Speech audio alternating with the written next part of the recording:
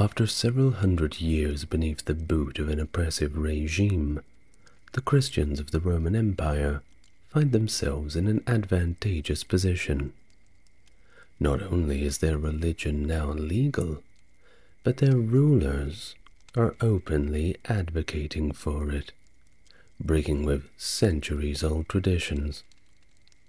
However, some habits aren't so easily broken, and the tradition of religious intolerance was about to come back. But this time, the hunter had become the hunted. This is the story of how pagans in Rome came to be persecuted in their own ancient lands. Hello and welcome to the channel. If you're new here, it's good to meet you.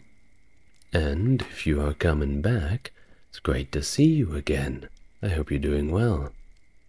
If you'd like to support the channel, all the videos are available ad-free on the Patreon. Otherwise, if you want YouTube to push my videos out to others, then you can like, comment, and subscribe, but only if you feel like it. Without further ado, let's get on to today's topic: pagan persecution in Christian Rome. 9 years after Diocletian's brutal persecution of Christians, Constantine triumphantly entered Rome. Unlike his predecessor, Constantine refrained from partaking in traditional pagan sacrifices, and instead ended the exclusion and mistreatment of Christians. He returned confiscated properties to churches, and adopted a policy of tolerance towards non-Christians, as evidenced by the Edict of Milan in 313. If you want to know about how Christians were treated before Constantine, I have another video on that too. After 324, Constantine openly embraced Christianity. He demolished some pagan temples, converted others into churches, and neglected the rest. Additionally, he seized temple funds for his own projects and to stabilize the currency. Despite his actions against paganism, Constantine did not entirely halt state support for traditional religious institutions, nor did he significantly alter society's pagan character. Constantine's reign did not witness mass purges or the execution of opponents' supporters. Although laws threatened death for certain actions, no one was executed for violating anti-pagan laws during his rule. Constantine allowed pagans to continue their practices, as long as they did not coerce Christians into joining them. Throughout his 31-year rule, Constantine never outlawed paganism. He actually issued edicts emphasizing peace and tolerance, promoting coexistence among different religious groups. Historians argue that Constantine aimed to integrate the Church into broader civic unity, despite his personal favoritism towards Christianity. Well, how did all this come about? Well, Constantine attributed his military successes at the Battle of Milvian Bridge to divine favor. And after that, his reign was relatively peaceful. There's little doubt that Constantine genuinely converted to Christianity. In his personal beliefs, Constantine condemned paganism as idolatry and superstition, while advocating for tolerance. He and his contemporaries did not consider paganism as a legitimate religion. Instead, they viewed it as an outdated illusion. His words, not mine. Constantine expressed disdain for the old religion, describing pagan rites as misguided and their temples as places of falsehood compared to the truth found in Christianity. In a letter to the king of Persia, he rejected pagan sacrifices and professed to worship the high god on bended knee. Historians writing after his death claim that Constantine converted to Christianity and was baptized on his deathbed, making him the first Christian emperor. However, modern observers note that the story of Constantine's baptism by Pope Sylvester later emerged as a part of a romanticized portrayal of that pope's life.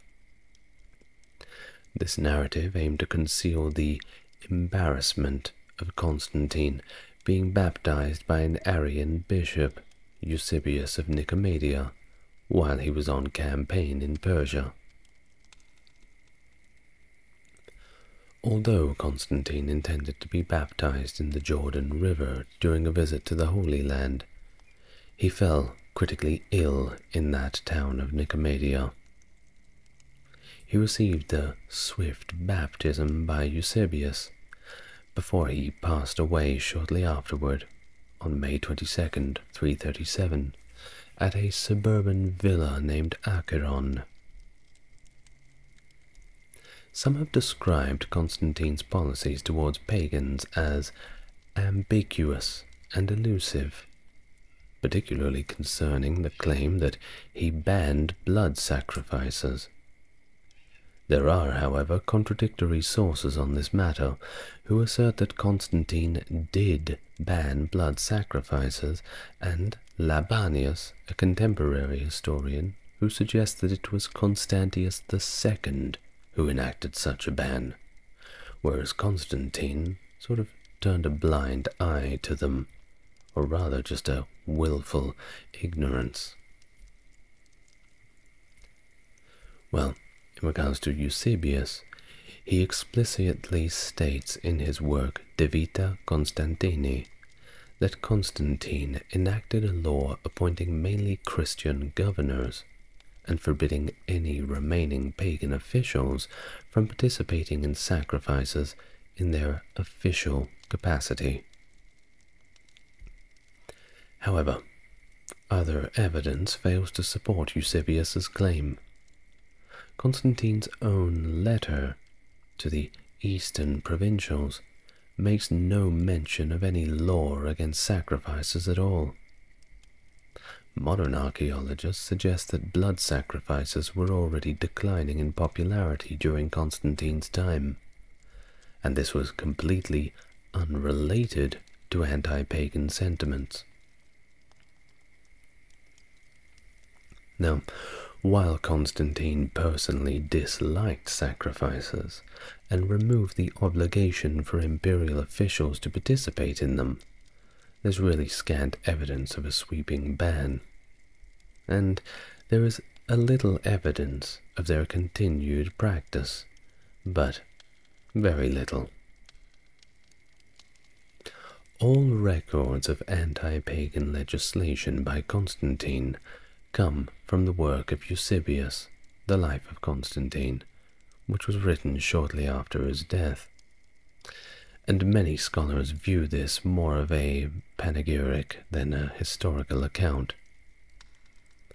Eusebius' example often interprets laws in a strongly Christian manner, and this leads us to believe that maybe it wasn't as accurate as it could have been. A little biased. But what's a history book without its bias? While it's likely that Constantine did enact a few laws that led to sacrifices in general being banned, or at least their decline, not just blood sacrifices, by the way, but all sacrifices, it led to their decline by the 350s, paganism itself, of course, persisted beyond this point, It's very hard to just wipe that out with a few laws. Polytheists found ways to worship their gods, and the ban on sacrifices certainly had its limitations. Paganism remained widespread into the early 5th century, and continued in parts of the empire well into the 7th century and beyond. This practice contrasted sharply with private activities, such as divination, astrologies, and Chaldean practices. Rituals were aimed at repelling demons and safeguarding the practitioner, which became associated with magic during the early imperial period. That was AD 1 to 30. Even under pagan emperors, these practices existed in their own sort of classification, and they carried severe penalties of banishment and execution. Now, these private rituals weren't just linked with magic, but also with treason and plots against the emperor. Christian emperors inherited this fear of private divination. It was never really seen as a good thing, and completely separate from any traditional pagan practice that the Romans observed. The early church had consistently spoken out against anything associated with what they deemed to be magic. By the mid-4th century, prophecy at prominent oracles like Delphi or Didyma had been completely suppressed. However, according to Polymnia Athanasiadi, the Church's primary concern in antiquity wasn't simply prophecy, but theurgy, using dreams to influence human affairs. While the Church didn't prohibit dream interpretation itself, it condemned attempts to use dreams for manipulating events, viewing it as deeply problematic. Constantine's decree against private divination didn't categorize divination as inherently magical, however. Thus, despite prohibiting secret rituals like other emperors, Constantine permitted haruspices, the practitioners of divination using animal entrails, to continue their rituals openly.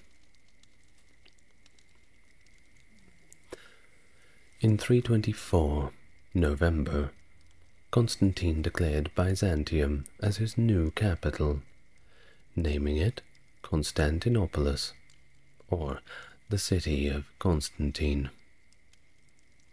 Surrounded by local pagan priests, astrologers, and augurs, he consecrated the city, although he later returned to Rome to celebrate his 20-year jubilee. 2 years later, on a Monday, November 4th, 328, new rituals were conducted to dedicate Constantinople as the emperor's new capital. Notable figures like Neoplatonist philosopher Sopater and Pontifex Maximus Praetextus attended this event. In the May of 330, during the festival of St. Mosius, the city's dedication was celebrated, marked by special coins featuring Sol Invictus. In commemoration, Constantine held a statue of the goddess Tyche and a column with a golden statue of Apollo, bearing his likeness, erected. Historian Libanius, a contemporary of Constantine, wrote that Constantine looted temples across the empire to gather treasures for building Constantinople. This pillaging filled the city with pagan statuary collected from various cities across the empire. Although Constantine didn't completely destroy what he took, he repurposed it for the new city, deliberately evoking Rome's religious and political past. Despite this, Constantinople continued to accommodate pagan traditions, with shrines dedicated to deities like Dioscuri and Tyche.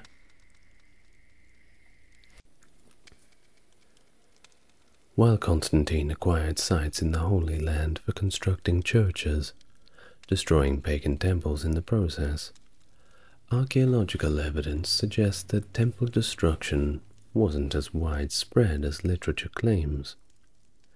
Many temples were simply repurposed or remained untouched, but only a fraction of them were actually destroyed.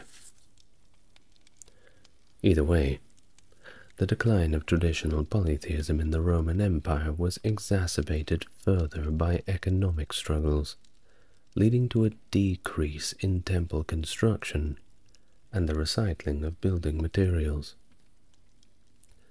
Church restrictions aimed to prevent the pillaging of pagan temples, advocating instead for their deconsecration and subsequent reuse.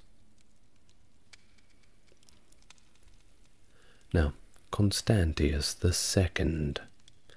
He was known for his stringent measures against paganism, and implemented a series of policies aimed at curtailing its influence within the empire.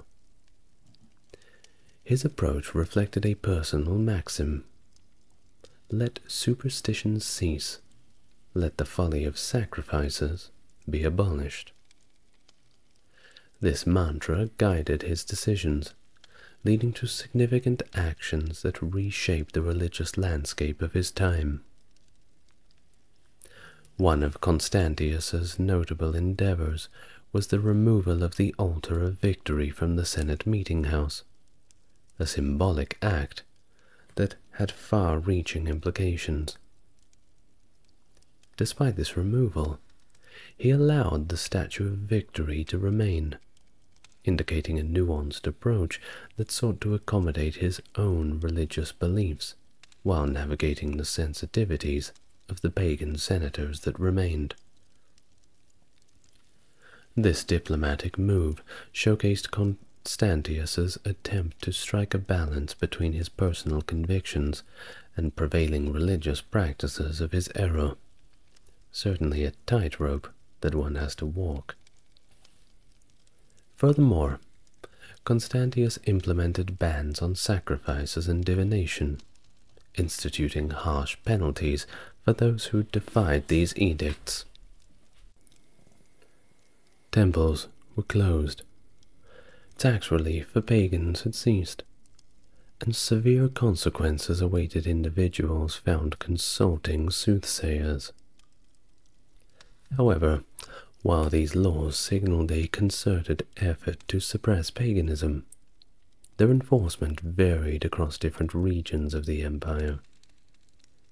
Resistance, both passive and active, often hindered the full implementation of these measures, highlighting the enduring popularity of pagan traditions among certain segments of society.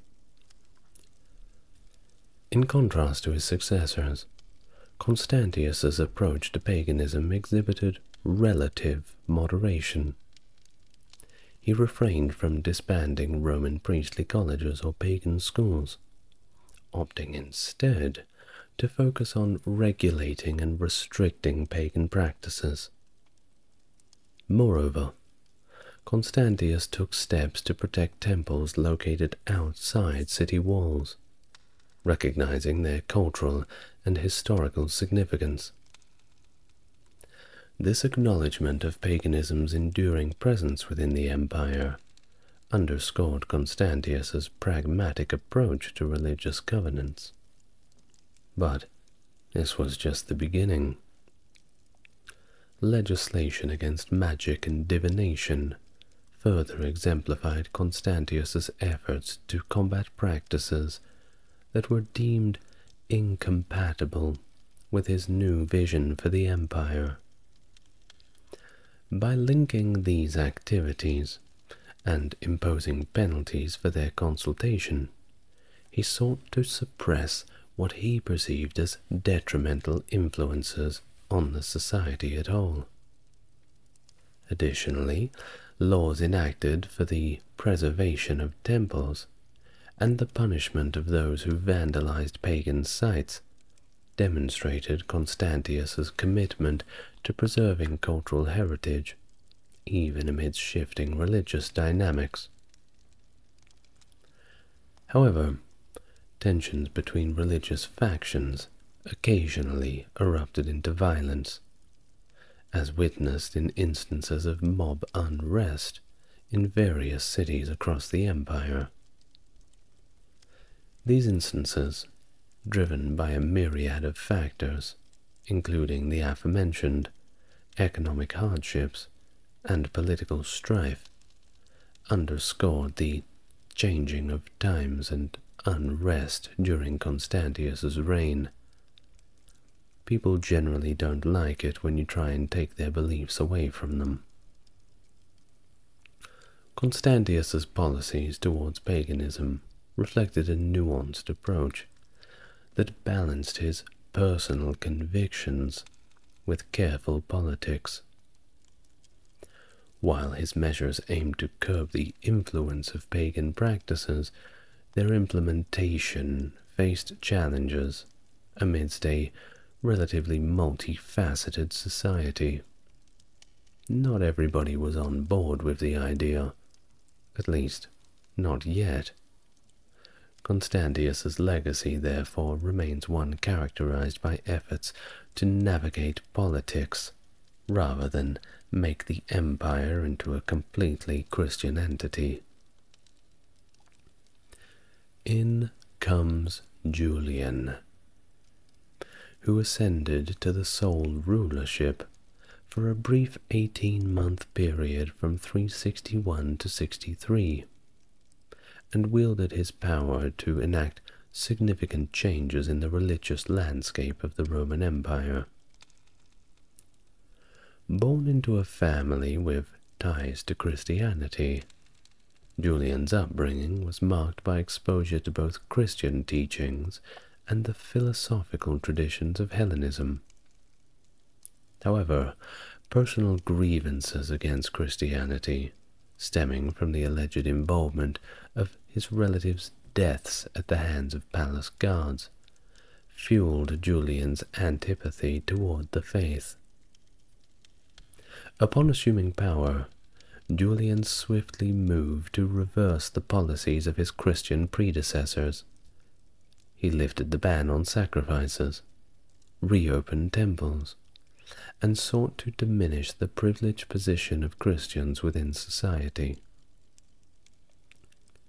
Despite advocating for religious freedom in principle, Julian's actions often displayed a bias against Christianity, as evidenced by his prohibition of Christians from teaching and his favoritism towards practitioners of pagan rituals.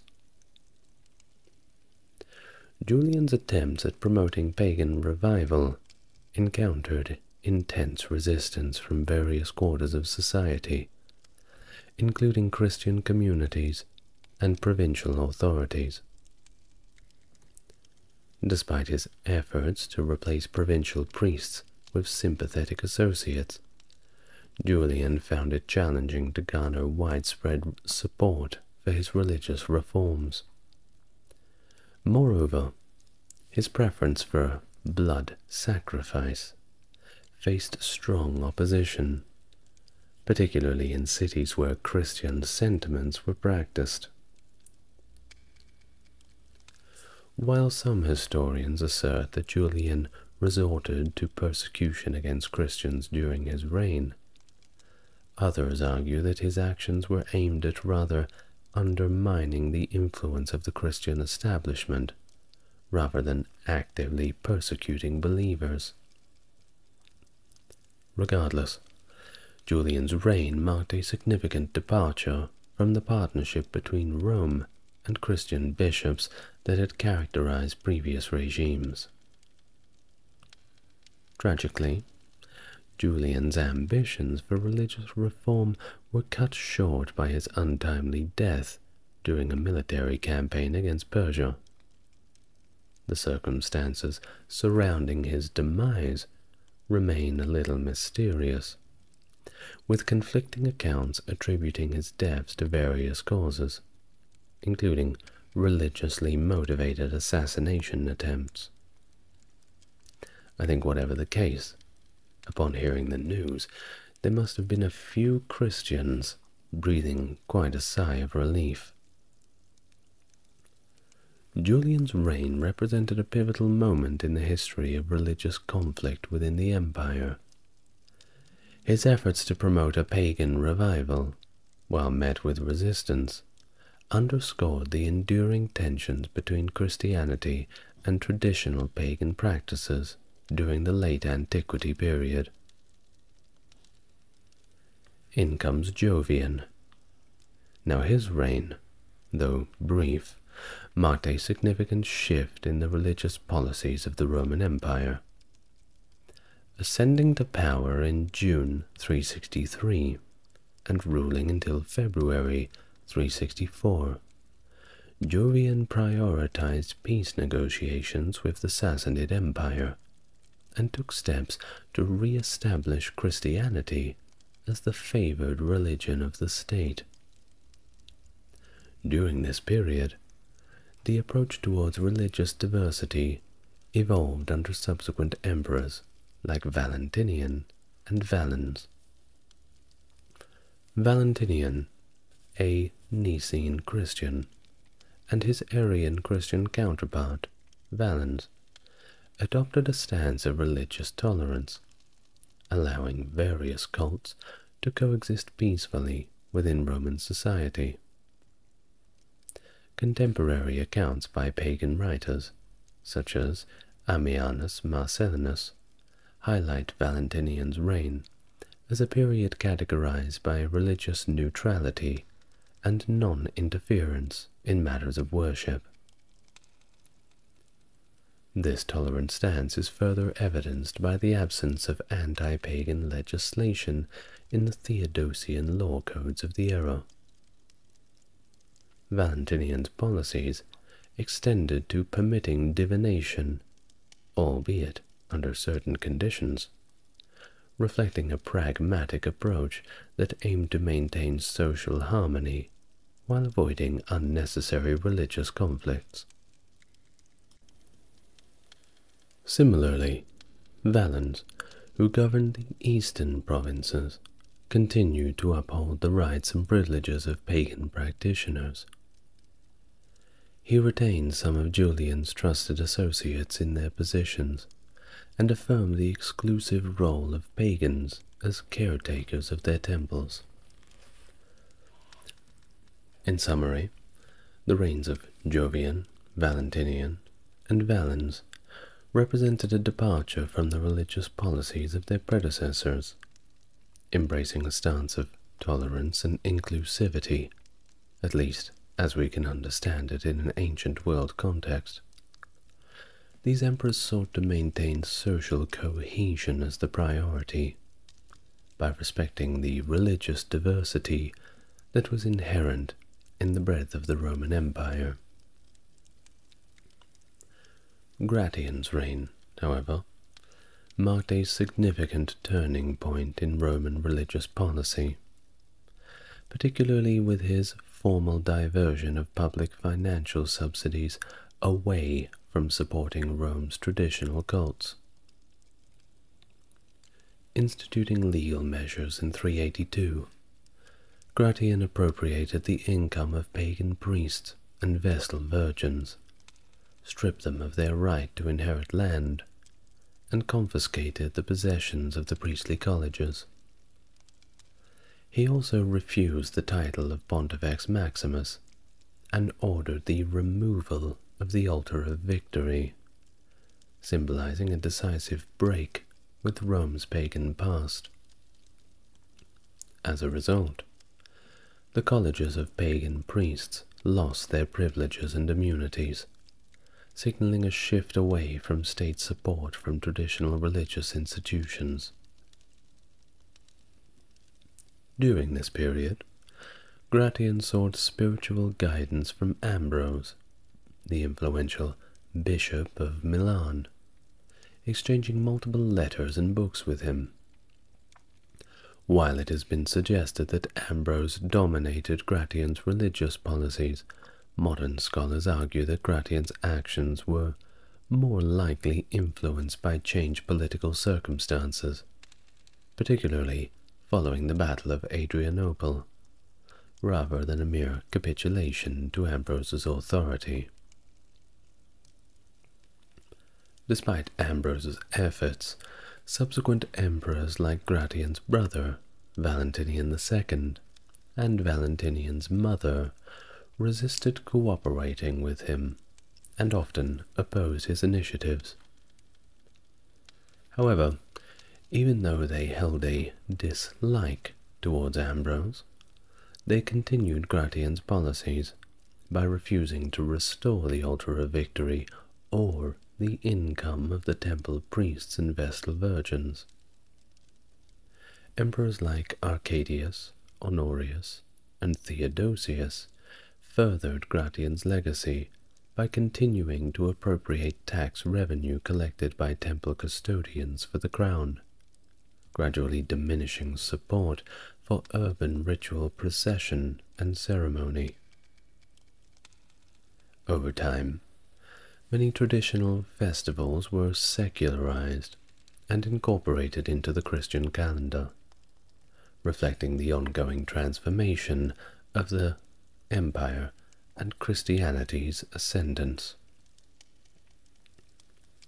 Theodosius's approach to traditional non-Christian cults appears to have been a more cautious and pragmatic one.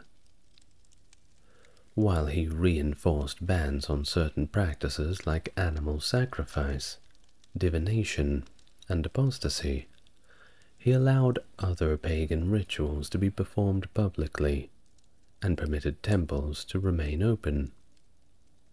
Although Theodosius converted pagan holidays into work days, the associated festivals continued to be observed. Scholars argue that there is scant evidence to suggest that Theodosius actively pursued a sustained campaign against traditional cults.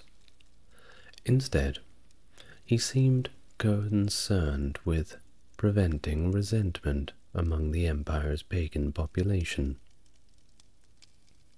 For instance, after the death of his Praetorian prefect, Synegius, who had desecrated pagan shrines, Theodosius appointed a moderate pagan to replace him, who worked to protect the temples.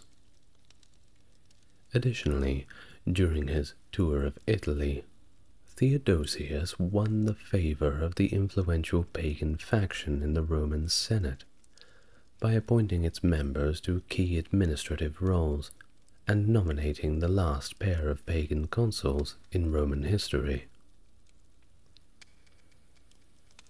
A notable dispute during his reign centered around that aforementioned altar of victory, with Symmachus advocating for its restoration and the revival of state support for the Vestal virgins. However, Ambrose vehemently opposed any financial backing for anything to do with paganism, and Theodosius ultimately sided with him, refusing Symmachus's appeal. Despite the emperor's refusal, pagans continued to voice their demands for recognition, concessions, and state support.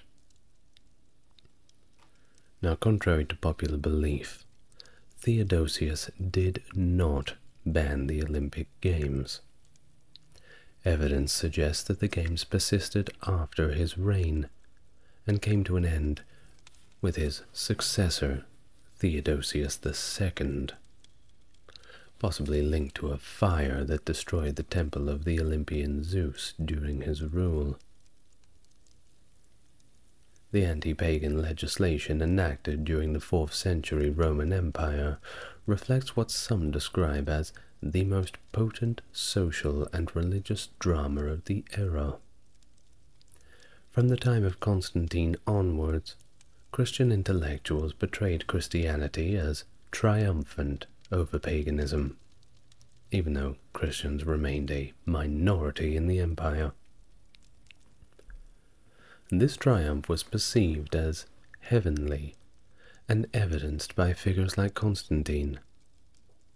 The laws introduced during this period were not aimed at conversion, but rather at terrorizing the pagan population with vehement and often horrifying language.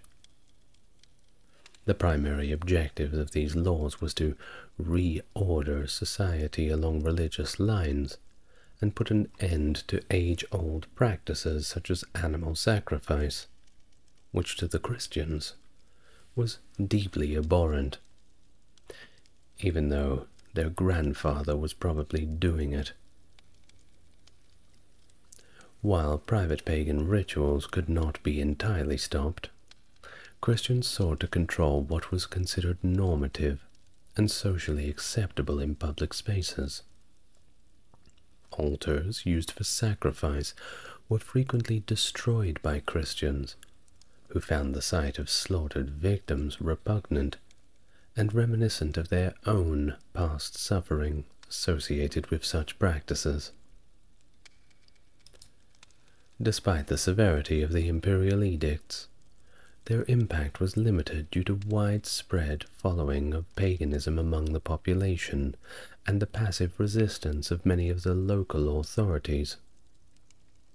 Christian bishops often obstructed the implementation of these laws, further limiting their effectiveness. However, while the influence of imperial law was not absolute, it still played a role in shaping societal norms and attitudes. The emergence of a language of intolerance in both legal texts and Christian writings reflected a rhetoric of conquest, with Christian authors portraying paganism as already defeated and deserving of universal contempt. This rhetoric had a significant impact on modern perceptions of the period, contributing to the belief in continuous violent conflict between Christians and pagans. However, archaeological evidence suggests that such conflicts were relatively isolated, and non-Christian groups like pagans and Jews generally enjoyed a level of tolerance based on contempt during late antiquity. Theodosius was a devout Christian who was eager to close down pagan temples in the East. His commissioner, the prefect Maternus Synegius, carried out widespread temple destruction, even utilizing the military and black-robed monks, sounds very sinister, for this very purpose. Despite the actions of these monks being deemed unlawful by the pagan historian Libanius, Theodosius didn't enforce any laws against them, passively legitimizing their violence. Instances of temple destruction were seen as indicative of a broader trend of violent Christian iconoclasm throughout the 390s and 400s. However, archaeological evidence for such destruction in the 4th and early 5th centuries is somewhat limited, with most recorded incidents known only from church accounts. These accounts often dramatize pious bishops battling temple demons, contributing to the perception of widespread destruction. The discrepancies between literary sources and archaeological evidence may arise from the ambiguous nature of the details in the former. For example, conflicting accounts in historical sources like Malalas regarding temple destruction by emperors such as Constantine and Theodosius further complicate the picture. Some archaeological research suggests that only a small percentage of known temples in regions like Gaul, Africa, Asia Minor, Greece, and Egypt show evidence of violent destruction during this period. Earthquakes, civil conflict, pragmatic use of material, and conversion to churches explain much of the temple damage, rather than deliberate anti-paganism. Contrary to the belief that many temples were converted to churches, modern evidence suggests that only a fraction were repurposed, with the direct conversion of temples into churches not becoming widespread until the mid-5th century. The Pantheon in Rome, for example, was not converted into a church until 609, and many of the churches attributed to figures like Martin of Tours cannot be definitively traced back to the 4th century. Anti-pagan laws persisted beyond Theodosius, extending through the reigns of subsequent emperors such as Arcadius, Honorius, Theodosius II, Marcian, and Leo I. These laws reiterated bans on pagan practices, like sacrifices and divination, and often the penalties would continue to increase. The need for such laws indicates that paganism still had significant followers, including sympathizers and crypto-pagans in positions of power within the administrative system.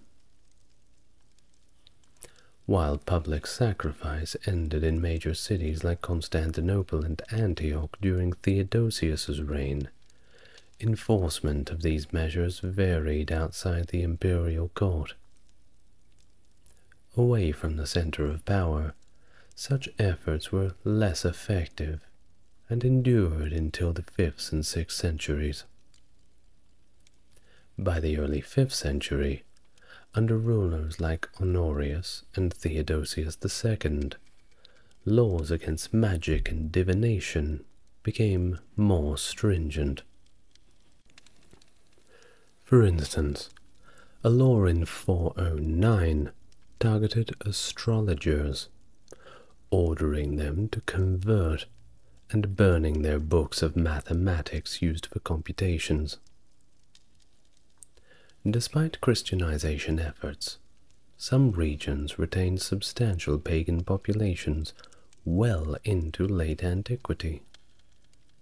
For example, the prefecture of Illyricum and the city of Aphrodisias housed significant pagan communities, including philosophical schools.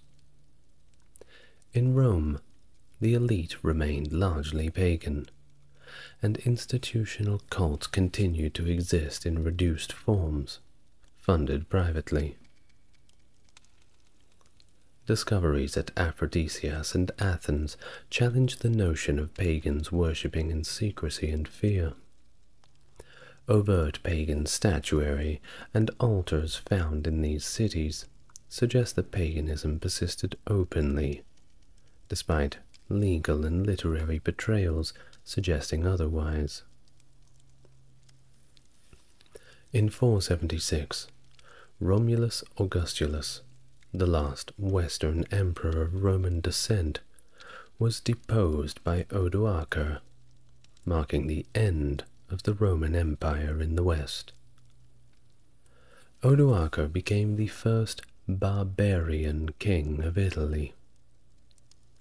By the time of Emperor Anastasius I ascended the throne in 491, the Goths, who had established themselves in Italy, had been Christian for over a century. Some argue against the notion that late antiquity witnessed a wholesale process of Christianization of the empire. While certain cultural and social changes did occur, they did not necessarily reflect an overall Christianization. Instead, a public culture emerged that could be shared by polytheists, Jews and Christians alike, albeit with Christian influence, mainly in the elimination of blood sacrifice. In fact, many have suggested that a truly Christian empire did not emerge until the time of Justinian, also known as Justinian the Great, 527 to 565, who played a significant role in integrating Christian ideals and legal regulations into Roman law. He made revisions to the Theodosian codes, incorporating Christian elements, and enacted legislation against practices like sacrifice well into the 6th century. Justinian's government became increasingly autocratic, and he persecuted pagans, religious minorities, and dissenters within the bureaucracy. This zeal for religious and cultural uniformity led to conflicts, including with Rome and the eastern provinces. Under Justinian's reign, there was considerable destruction associated with the supremacy of Christian belief. He ordered the persecution of surviving pagans, including the burning of pagan books, pictures, and statues. This persecution, accompanied by the destruction of pagan literature, occurred at Caenhregon. Many ancient texts, mostly on perishable materials like papyrus, were lost due to active persecution during Justinian's rule, making it somewhat challenging to assess the extent of the losses attributed to Christians. Thank you very much for joining me. We've reached the end of our discussion for today. Whether it be this morning, this afternoon, this evening, whatever time you're enjoying, I hope you've enjoyed it thoroughly. I'd like to thank my Mega Chad tier Patreon Stark Factory for his support.